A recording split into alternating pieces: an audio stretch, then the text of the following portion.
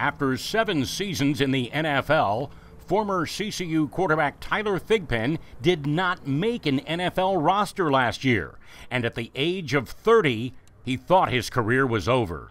After free agency in March hit and weren't getting any calls, I thought that that door was starting to close. So I knew that I'd talked to my agent, and we talked about I was going to train up until August. And if something didn't happen then I was going to turn in the papers. But that all changed when he received a phone call last week from an Ohio area code. Thigpen was invited to the Cleveland Browns 3-day minicamp. When it was over, CCU's all-time leading passer inked a 1-year deal. One day, you're living a regular life, and then next thing you know, you get a call. So, I had to be prepared for that, and that's what I've been training for in all the off-season work.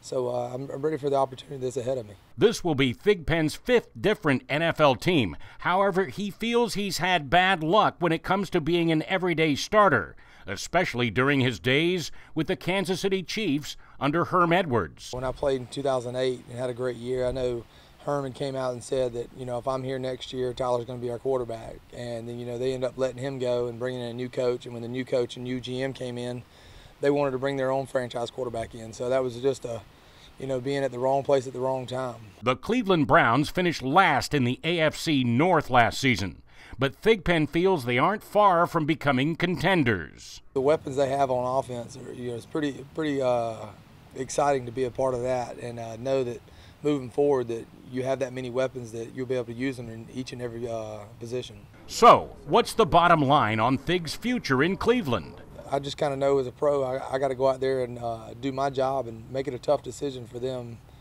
when it comes time to let someone go. Thigpen has returned to Cleveland to prepare for the Browns' next minicamp in June. Mark Haggard, News Channel 15 Sports.